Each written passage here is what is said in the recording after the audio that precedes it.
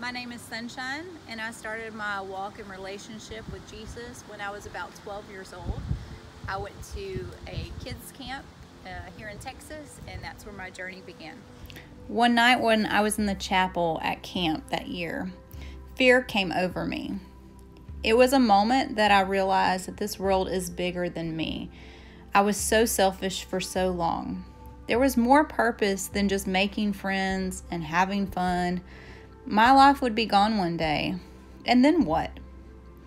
This man named Jesus that I learned about for so long, who died on the cross for me, was calling my name. All I had to do was answer.